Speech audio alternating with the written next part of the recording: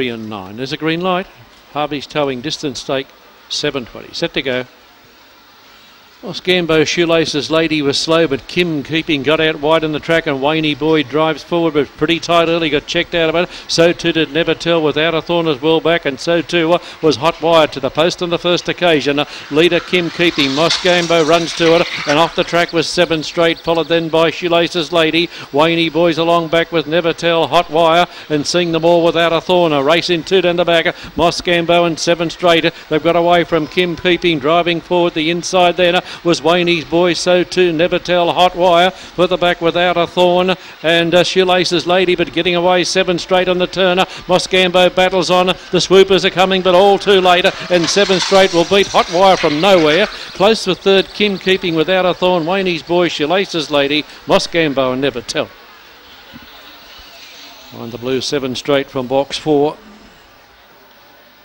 Red Brindle Dog by Cosmic Rumble at a nicely done, owned by Jeff Cumming. Trained by Jeff at Wolfdean. Win number 9 from start number 26, around the 43 mark.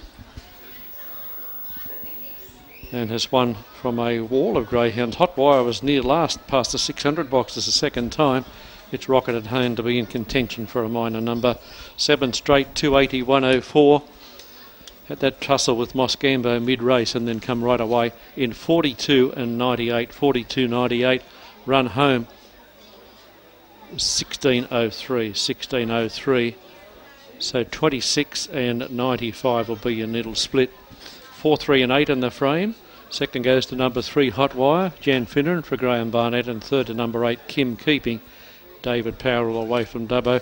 5 3/4 by 2 there, 5 3/4 by 2. 15:47 the opening split, 15:47, 4, 3, 8. Officially fourth will go to number 6, and it's 42.98 on race 7 from Lismore.